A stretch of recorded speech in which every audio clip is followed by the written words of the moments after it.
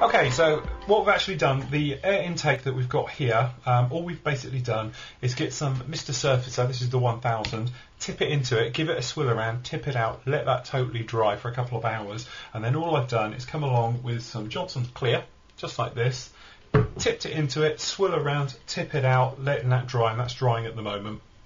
It's got a couple of little runs on here, but we can sand them off and give it another dip and away we go. And then over the next few days that'll totally dry off, so when we come to do it white, and we can spray it white or we can dip it white, whichever way we're going to do it, we'll end up with a totally seamless finish down in those intakes, and that's what we're after. So that one's done.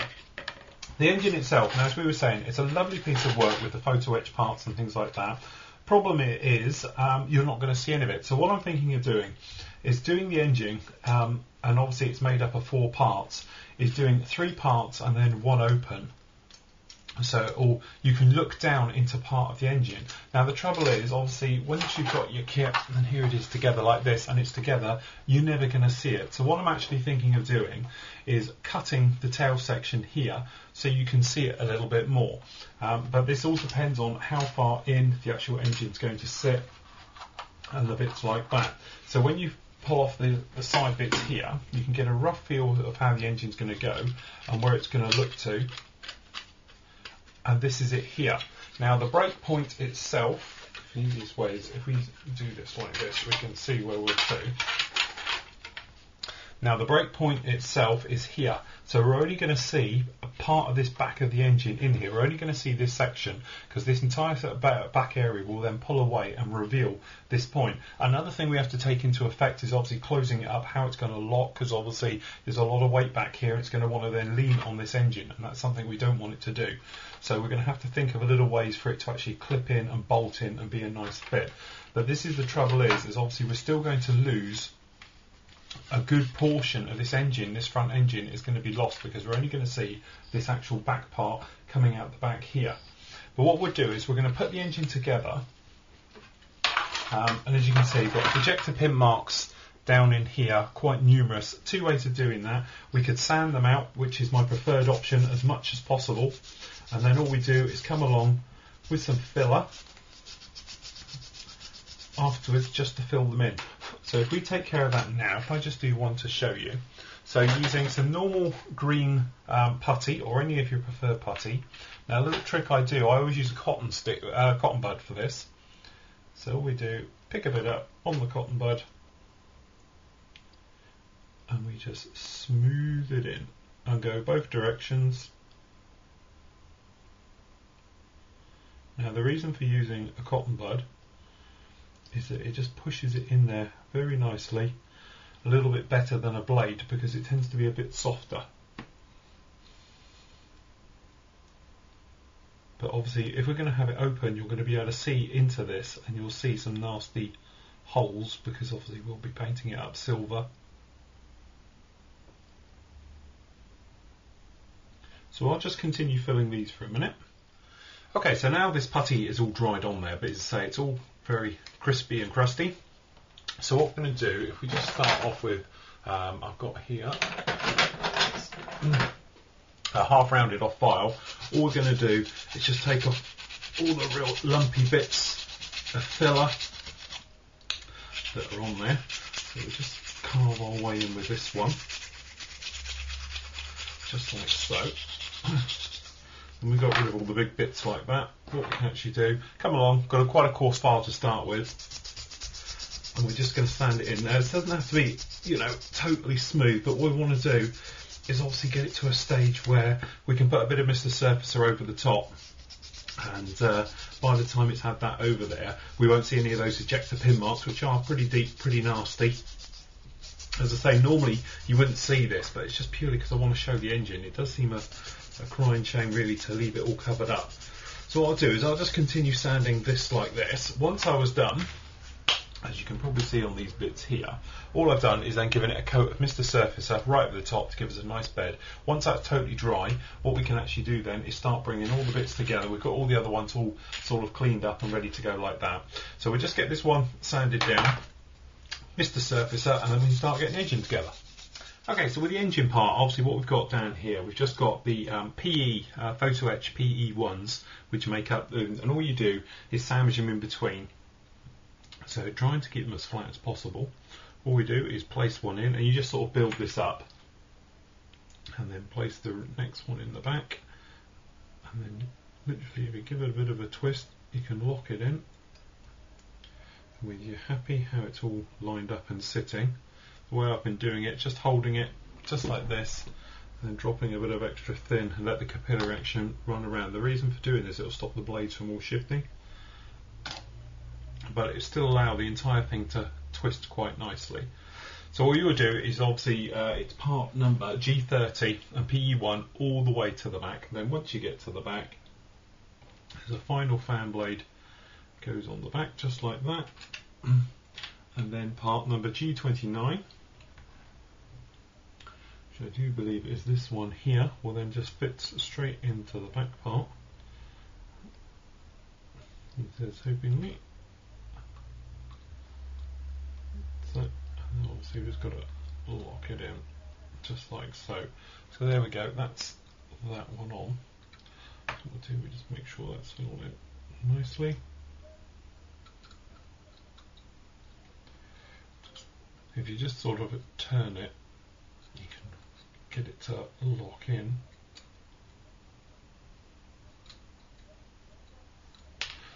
Sometimes, hold on, if we just do this manually, do the old-fashioned way. We'll place it in. Bit of glue just around the rear end, which will just hold this all in place. And then we just look for the receptor.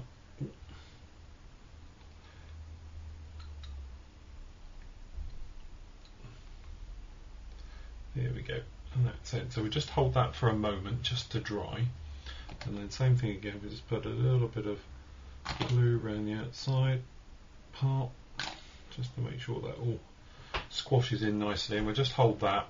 That gives us our cylinder, which is all the compressor blades for the main engine itself. So we just hold this just for a second to get that all to go. There we go, and then on the back part we've got the large one, which is going to fit just in here like that.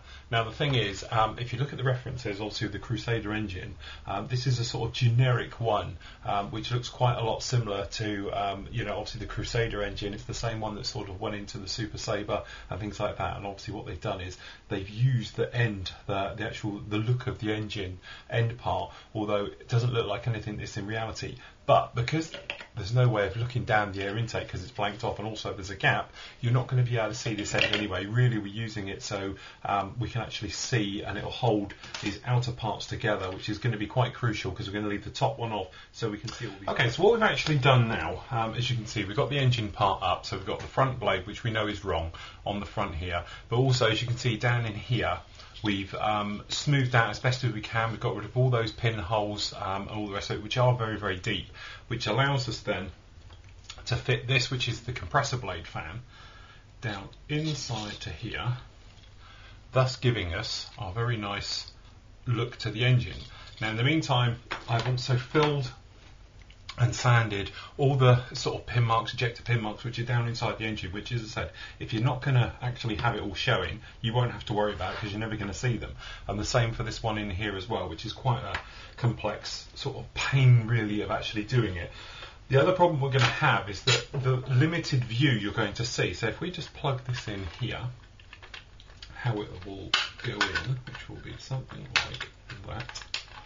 Normally the engine sits in here like this. Now to give us a view of what we're actually going to see before we make our cut, if we line these up to the same, so actually we're going to make the cut here, so we're only going to see the back part of the actual engine anyway. So when you have a look at this, it's really this rear part here that we're going to see. So these location tabs again are going to have to go. What I'm going to do is I'm going to make a sort of hybrid, because to attach that tail, which is going to be extremely heavy, hanging what will be onto this engine section, I'm going to cut across and just leave it as a slot tab. So what happens is this rear part will slide into here, and we'll take some of the weight. So the engine will take the weight, and also what we'll do is we're going to mill this sort of former shape we've got here. We're going to copy across, and we're going to put down here as well. So between the two of them, it should take quite a bit of the weight, and hopefully between that and some little pins that we'll have coming across to this tail section, we'll click in and we'll lock in.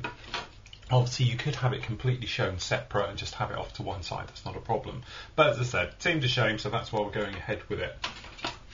So in a moment, what we're going to do, we're going to make that big decision and chop the tail off, which is obviously always the scary part. In the meantime, we can carry on getting this engine together. Now, we've got various bits going to go on over this, and obviously we've got the top section, which will fit in something like this. Once it goes in, we'll clip in something like that to show us our top of the engine on as well, which then we'll be able to remove, and away we go. So the other parts that we've got to go on is we've got sort of this next section which holds this part, which there again there's various PE sections which are going to go into this. So what we can actually do is we'll pop these in together to make this rear ring, and then we can spray it all silver. So what we're going to do, we're going to hold this in position, something like that. Okay, come along with our bit of extra thin. Drop that in there just like that. Give that a few seconds just to bite. Okay, then we're going to give that a bit to dry, and what we'll do, we'll just build up those outer sections onto that, and then once those are done, we can literally slide all this taut to get it together. Once we're together, we can actually start working on the paint of actually getting it all painted up and looking the business. Right, with a few alterations, I should say, what we've actually done, we've put on some of these parts that are afterwards. We've actually clipped all these on, which are sort of external engine parts. Also, what we've done is we've chopped off, it's like an X shape, how it would lock normally into the tail, into this groove here. We've taken it so it will slip and just slide in, so back and forth. So it'll just give it some, it will take more of the weight off the tail, because I'm still worried about that. But there we go, that's engine section actually done. So what you can actually do is, we've got the fan blades here, and obviously the photo etch blades have moved a little bit, but there we go, that's our little system, that the reason for all this work, extra work going involved. But that will slide in just like that, and that's the view we're going to get from the top, although we won't, we'll probably only see this half, but it will, you know, we can actually pull the engine out to show. We have got the top cover, but obviously we're not going to be able to fit it, but it's a nice touch just to have it nearby to show that it is open. So that's that done. Now the tail section, which we polished off to make a perfect finish for the outside, because obviously it is going to be seen, so we've filled in all the seam lines and rounded it all off nicely. Now normally you have another set of fan blades at the back here, but this is the business end where you're going to see, and it doesn't look right. So what we've done, we've taken that out completely, and we're not going to have it because we're going to actually use the actual working parts so we can see it. So this will clip to the end. So what's going to happen is, basically this end part is going to fit over the top of there, and then very carefully get this so it clips in the right way. That goes on, and there's our engine section as seen, and obviously you can see the blades up in the inside just like that. Then this one is going to come along and it's going to bolt to the end of it just like that. Now normally this entire section would then fit very nicely. Let me just pop it in for a second like this. Then we've got this collar ring round here which then fits into the back end there. So then from the rear you would see engine in there looking very nice. But obviously we're going to make a cut here and take this off. Now I'll show you how I did it in a minute, but I've already cut the back end of this one off here, which is obviously a very daunting bit when you chop it off. But to give us a view of how it's actually going to look, he says very carefully, just get this out, because obviously we'll glue this into position in a minute, but this is really just to show you what we're getting onto. And this part, we just slide that in there, will actually sit on the back end just like this, and this is what we're actually going to see. We're going to see this actual part looking something like this hanging out the back end of it, which is all very nice. And then we can have this one on the back, or you could leave it in here, whichever way you wanted to do it. In some ways, because of the way that this is a quite nice look at the back and sitting it on here, you know, you have got the option where say you can leave it in there and fit it to that, and that will give it more rigidity again because it will lock onto this section. Personally, we're going to have the entire thing hanging out, so it's going to hang out all the way out here. But as you can see, it shows enough of the engine that we'll be able to see what's really going on with it and the bits like that, and that's really what we're after. So there we go. After we've sprayed this, I'll show you about chopping the back end of that, so don't worry. So what we're going to do, we're going to get ourselves sorted out with some metal colours. I'm going to do this all in acrylics. I was going to do it with alclads, but we're actually going to work our way through this all with acrylics, so we're going to have to spray it all up. And to give us a nice, and then what we can do is we can go around and do some little bits of detailing. Now I have managed to get printed some of these off, some pictures of the tail end. It's going to look like this. And there we go, some other close-up shot. Unfortunately, they're all in black and white. I've got nothing in colour, so I've got no real guides of how, you know, the colours are going to look on it. So a lot of this is going to be guesswork. So I've scoured the net, I've made lots of inquiries, but can't find any colour photos with the back off. So a lot of this is going to be a bit of sort of, you know, hopefully it'll look right on the day, so to speak. So what I'm going to do is we'll clear the bench off, we'll get some paper down and everything else, and we can get spraying. Okay, so for this, the two colours we're going to use, Citadels, but obviously you could use Tamiya or anybody else's like this. Just happen to like the Citadels because they go on quite nicely. Going to use chainmail and bolt gun. Now the chainmail is going to be the more silvery colour, which is going to be for the more internal stuff. Externally, we're going to use the bolt gun metal, which is a darker colour. Then what we can actually do is do a little bit of post shading and spraying around to give it some sort of depth of colour, but certainly for the insides we just need it to be all nice and shiny. Now if you're using anybody else's, chances are it's about a 50-50 mix, but when you're using Citadels, as these are, they're extremely thick, which makes them great value for money because they go on forever. But apart from that, they are just a little bit thick. So all you do, take a nice clean soft brush, and then grab yourself some thinners first, into a colour cup, just open up a new bottle. In this case I'm using Mr. Colour thinners, which is their Guns clear colours. If you just move the bung out at the end. There we go, grab a bit of that into the colour cup. Just going to blow that through to make sure it's coming through okay. Then what we're going to do is take a brush full, okay, and into probably 1 mil of thinners. Now the reason for doing that is this stuff is very, very thick. It covers extremely well, and that's what we're saying about. So all we do, we take that out now. Okay. Check our spray. There's our spray coming out. So what we're going to do, we're going to twofold. We'll spray in the inside areas to start with. Nice and silvery.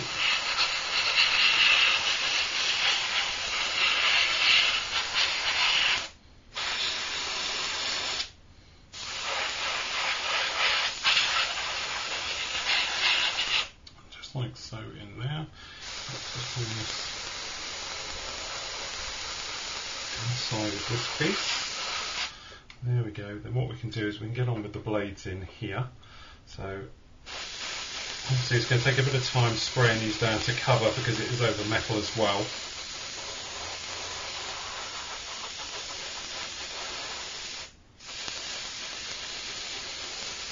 Make a couple of passes and then we'll let this dry off for a little bit, and then we'll come back and give it another spray and continuously work in layers.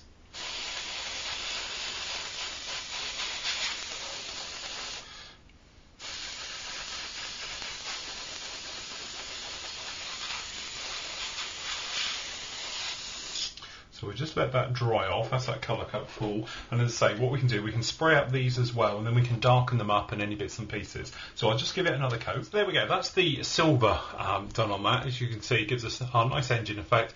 Quite happy with the way it all is. And then as we said before, the vane system will just simply drop fit in, like that, and that'll give us our nice engine sort of done like that. So what we're going to do now is spray on the darker colour. So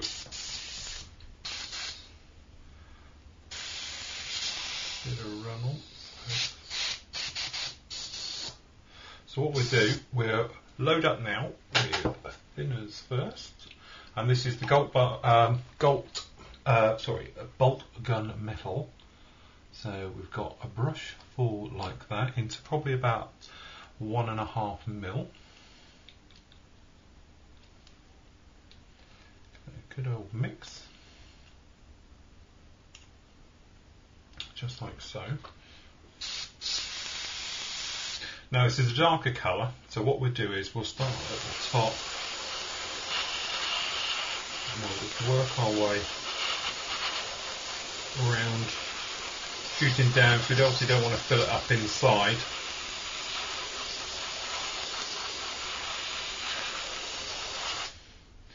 And there we go. Just like that, so carefully around the top part. Then in from the other direction so we don't get any shadowing, so just carefully hold it here.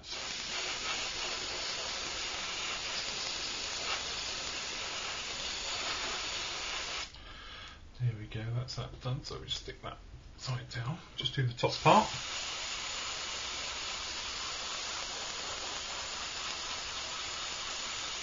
Just get a little that one here. So look at that, so obviously same for the other parts.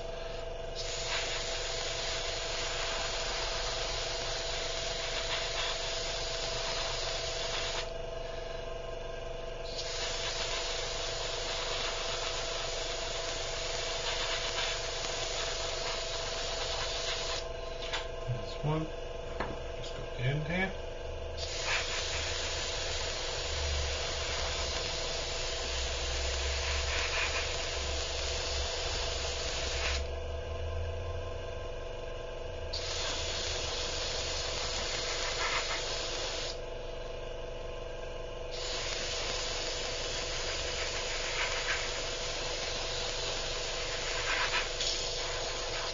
In time. So there we go, that's the difference, and obviously at the end we've still got the silver on the nozzle here. We'll darken that up again, we'll use perhaps add a little bit of black or a different type of metal colour to that and add to it. I'm quite happy the way that's gone. We'll let those dry off, and then what we can do is actually bring it all together, and then afterwards with the combination of literally a wash over the engine to sort of bring out the hoses and everything to life, and a little bit of dry brushing with some thin silver, it should bring us a very, very nice engine effect. Okay, so one of the big things we're going to do for this, obviously it's personal choice, you don't have to do it, but it's just, I'll show you how we're going to do it, but we're going to cut this rear section completely off. Now, I've already done it on the other side, and to be honest, I actually cut it in the wrong place, so I had to reattach it and do it again. But anyway, this is where you have to be careful. Now, I cut it in the wrong place because I actually, thinking ahead, I thought the brake was here. It's actually further back, nearer the tail section. Now, a good way to do this is to physically mark it out first. So actually get a pen and mark out the actual part you're going to be cut, double check your references, make sure, have a good look at it before you make any major cuts like this. Because obviously, you know, here's the section where I cut this back part completely off, thinking it was right, had a look, straight as soon as I'd done it I realised it was the wrong part and had to sort of reattach it as we've done. So we've done a bit of a filler job and some rescribing and everything. It's not a mass problem to do it, it's just a bit of a pain having to do it all again. So make sure you're going to do it right. The way I do it is, because this is a nice straightforward big cut, we're literally just going to chop straight through the back end of it here. I'm going to use a big razor saw. This is the Tamiya one, it's got quite a nice thin blade on it. It's about the right sort of thickness for the panel line on here. Obviously if you're going to take something smaller, something like a 172 especially, or 148, you might be better off with a thinner type of saw. Perhaps one of these little ones, because it's got a far, far thinner blade than this one, because obviously if you take a chunk out of it scale ways, it could be like a couple of inches thick that you're taking out. But basically what we're going to do, I'm just going to place the saw right in that panel line, making sure it is the right one again, and all we're going to do is very, very slowly and very lightly cut it. Now all we're going to do is let the saw do the work, but we're going to take our time and cut it very, very slowly and let this go through. Have a look, making sure we're all okay and in the right place, because we want to follow the panel lines. Because otherwise, if you cut down, what might happen is you might suddenly come off at a slight angle back here, and before you know it, you're well out of where you want to be. So what we're going to do is just take our time, nice big saw, and we're just going to gently let it work its way all the way through. Now if you wanted to, or you haven't got a big saw, you can use the little one and literally just cut it down and follow where that line is. It's just that on something like this, it's big, it's nice and straight, we can just make a straightforward cut right the way down. So all we'll do, we'll continue the cut. So we're just making sure we can see where it's going, and we're following the right panel lines. Okay, now what we've actually done now, we've actually cut our way through. We've come right the way through now. So obviously it'll be a lot quicker cutting. So just going to take our time.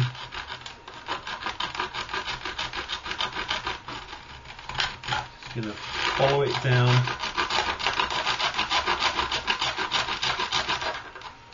Okay, blade out, have a look, make sure you're happy.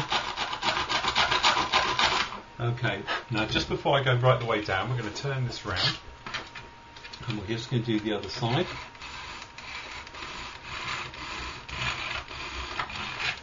And just watch how your blade's actually going through. Because there's two things, we want to make this as square as possible.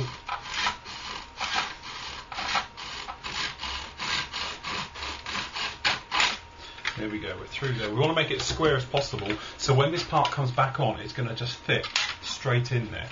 Now we're done in there, so now what we can do, we can just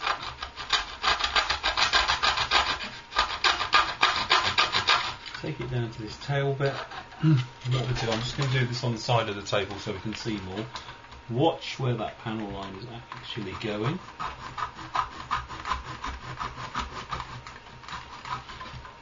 Okay, and we're all happy.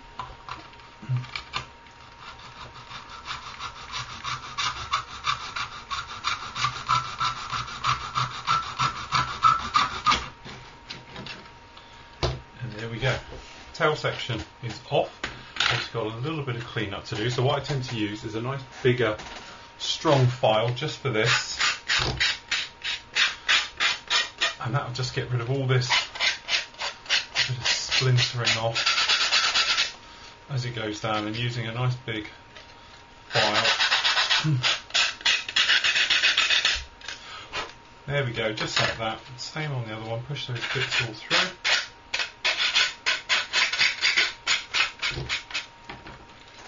And there we have, and then hopefully it will just all go back together very, very nicely, just like so. So there's the tail off, and obviously it is a big step. As I say, you don't have to do this, this is just purely for me. What we've actually got here is the engine section, which is now glued front and part and end on there. So what we have to do is, because this is going to fit somewhat like this, so the back end is going to be hanging out just like this, so it will give us something nice to look at. Now the tail section, with the two halves together, are going to push in and go in there, so it's going to lay like this.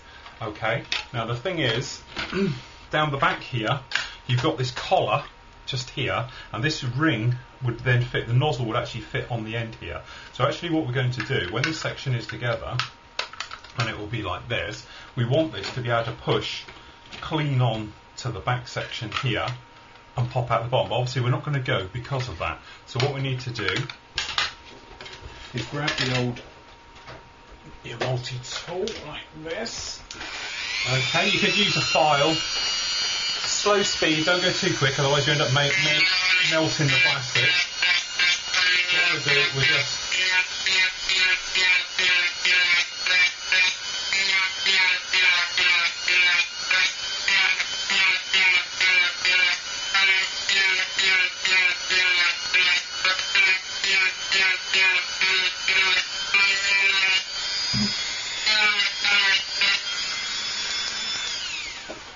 we don't want to take it all the way out, because the trouble is, if we took it all the way out, this is actually giving some rigidity to the back there and holding that open. So hopefully when both parts go on, obviously it needs to be a bit more cleaned up and things yet, but this gives us our rough look at our tail section just like this.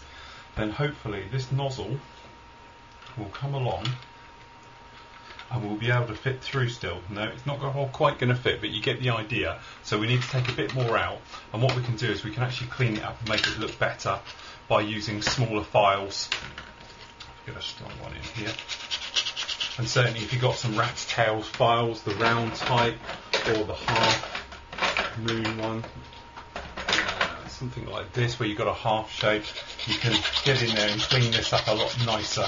But what you want to do is just leave a little bit of that ring in there, because it does give a bit of rigidity down the back here, so we don't want to take that totally off. I'm going to get these cleaned out so this fits nicely, and then we can get it together.